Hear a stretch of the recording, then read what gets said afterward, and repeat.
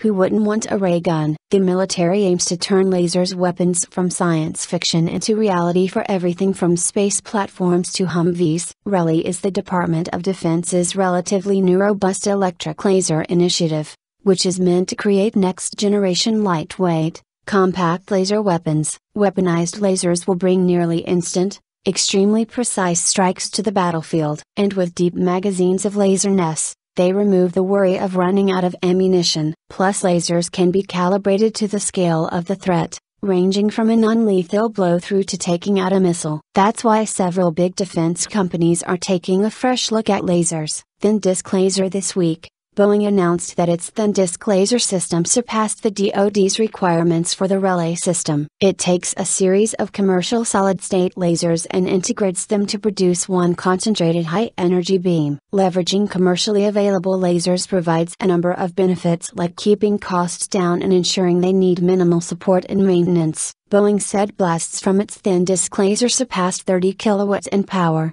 more than 30% over DoD standards and enough to do some serious damage to a battlefield threat. Our team has shown that we have the necessary power, the beam quality, and the efficiency to deliver such a system to the battlefield, said Michael Wren, Vice President and Program Director of Directed Energy Systems for Boeing. The demonstrations were the first time the system simultaneously achieved high power and high beam quality, which helps improve the laser's focus at longer ranges. How does it work? There are lots of different types of military lasers. The RELI program focuses on solid-state ones, so-called because they have a lasing medium that is solid crystal. Lasing is the process that gets light particles excited enough to emit a particular wavelength. On their most basic level, lasers work by getting photons stimulated, concentrating them using something, in this case a solid like a prism, and then directing them into a beam. The biggest leaps in solid-state laser technology have been made through the U.S. military's Joint High-Power Solid-State Laser,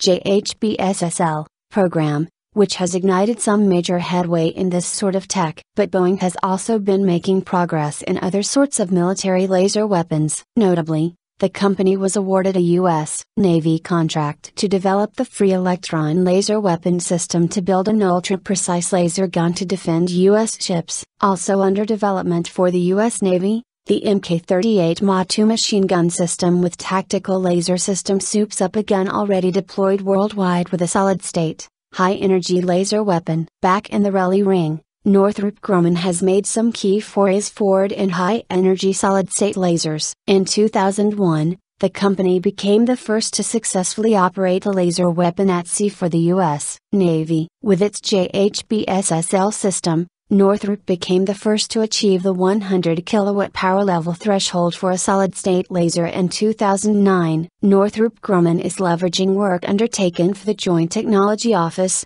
Air Force Research Laboratory, and the U.S. Army Space and Missile Defense Command and DARPA's Revolution in Fiber Lasers, rifle, program. And then there's this. The Army Space and Missile Defense Command recently gave Lockheed Martin a $14 million contract to develop a system for the RELI program. The company's Eculite uses spectral beam combining to produce a high-power laser beam. It works sort of like an inverse prism, with lasers of slightly different wavelengths entering it and coming out as a single beam. The result is a compact fiber laser system capable of producing 100 kilowatts of power. Fiber lasers tend to need less power to operate, and optical fibers provide nearly perfect quality beams. Rather than using mirrors that can become misaligned, this approach confines the light within the fiber's glass structure.